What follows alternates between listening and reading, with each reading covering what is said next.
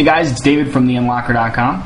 Today we're going to show you how to unroot the Motorola Milestone and get it back to factory spec for warranty or for whatever reasons.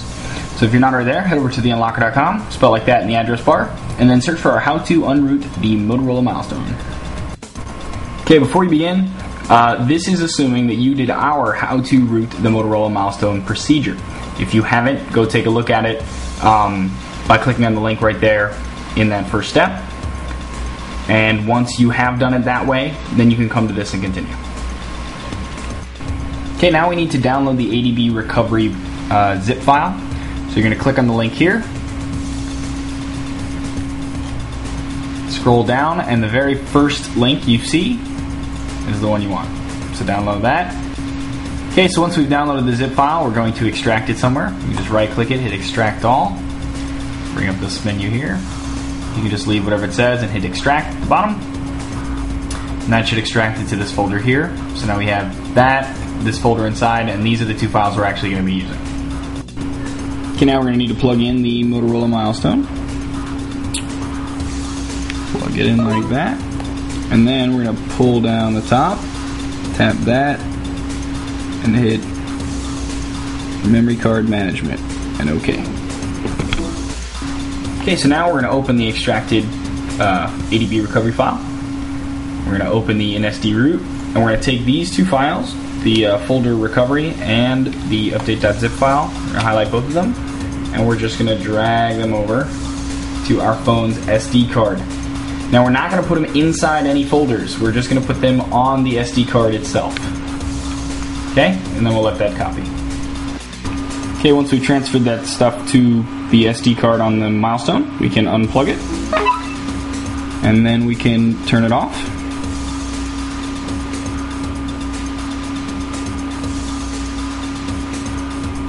And now we're going to turn it back on by holding down camera and power and keep holding it.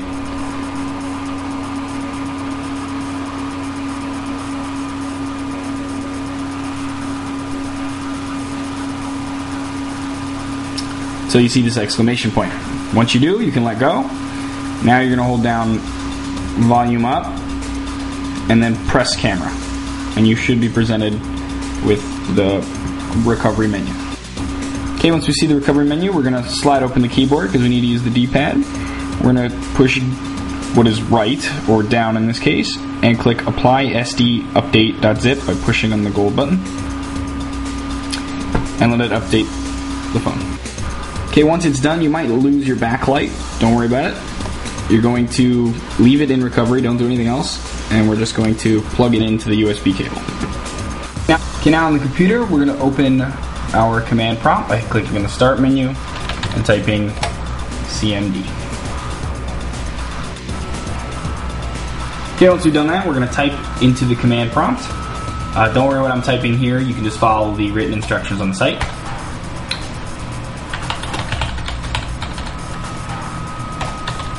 Okay, at this step where I write cd Android SDK / tools, Android SDK is the name of the folder we gave the Android SDK if you did our ADB procedure. So if you didn't do our ADB procedure, you might want to go check it out and just rename your folders so that they fit ours. This way it just goes a lot smoother. Or just know that whenever I type Android SDK, I'm actually just typing the folder name for the SDK. Just replace your folder name.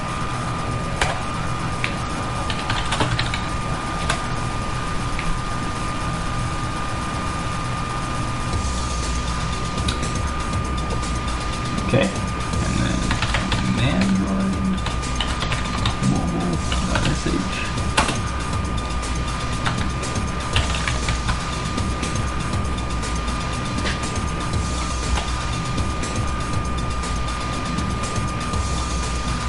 Okay, and it's going to ask you to enter a prefix substring. We're just going to call it Milestone.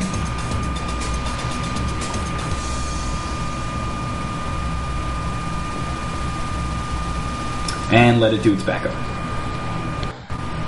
Okay, and when it's done, it'll say the backup is successful, and you'll get a prompt again. You're going to type in reboot and hit enter. And this should reboot your phone. Okay, once the phone boots back into normal mode, after we typed reboot, we're going to keep it plugged in And we're just going to pull down the top, USB, memory card management, click OK. Okay, so once we mount the SD card on our computer, we're going to open it, and you'll see a folder called Android. We're going to grab it and save it somewhere onto our computer. And this is going to be used as a backup in case we ever want to unroot or get back to the way we were before. Okay, after you've mounted the SD card, you're going to click on the backup repository. We have linked there. And scroll down. And if you keep scrolling, you'll have a list of backups here. Choose the one that is for your region and says non-rooted next to it. So let's find one that says non-rooted to show you. Like this one. See, for Germany, not rooted on 2.0. 2.0.1, not rooted, etc. Choose any one of those, download it, and we can continue. Okay, so once you've downloaded that, you're going to right-click it, extract all, and then click extract. And then we're going to open the folder inside, and we're going to select all of these files that's in here, not the folder, the files themselves.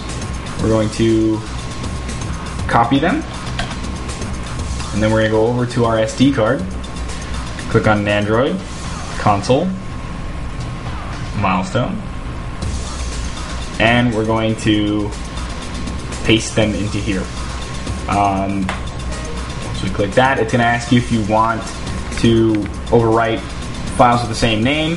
You're going to say do this for the next 4 conflicts, and then copy and replace, and let it copy.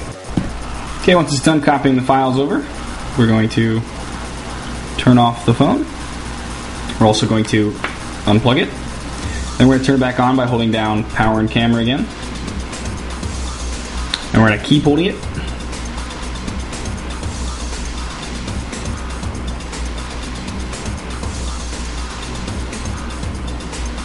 Till we see the exclamation point, and then we can let go. Now we're going to hold volume up and then push push camera. And we'll be greeted with the recovery menu. We're going to then slide open the keyboard, push down, and select apply SD card update.zip. And then close this and wait for it to finish. Okay, once it's done, you're going to plug the phone back in. Okay, now that we've plugged the phone back into the computer, we're going to type in our command prompt.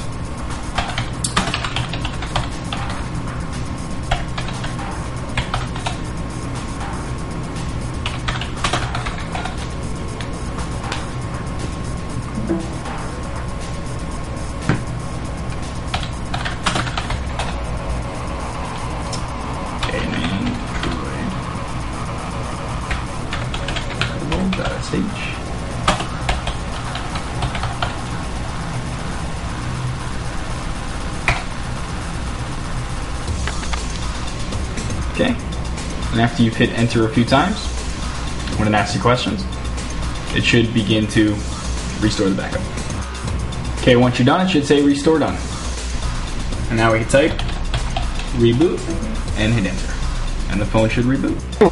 Okay, once you reboot the phone, you should be back to your original shipped ROM.